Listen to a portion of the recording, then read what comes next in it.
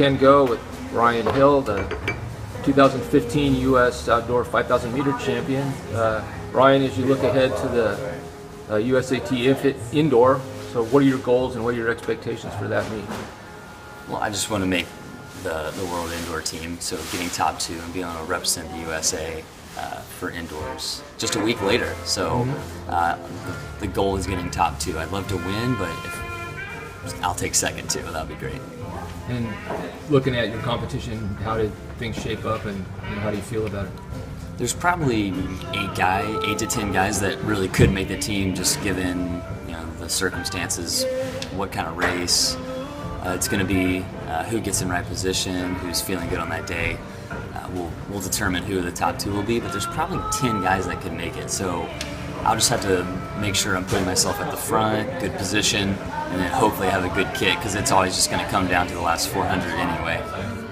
And you're healthy, you looked good, had a good preparation race at Melrose, pretty confident going in? I do have a sense of confidence, but like I said, there's probably 6 other guys that feel just as confident, because I know how these things go.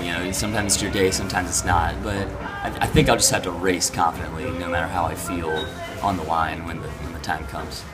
And U.S. meet, and all things go well, the World Championships, you won't have to leave town, you won't have to get on an airplane, you won't be able to sleep at home. How different is that, and is that an advantage or disadvantage?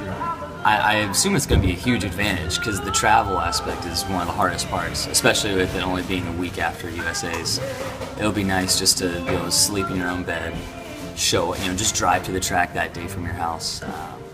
And especially with it being a 3K, which I think is my best event, and it could be my best chance to finish high at Worlds of my career. So I would really like to make this team for that reason. This is Ken Go with the elite distance runner Ryan Hill.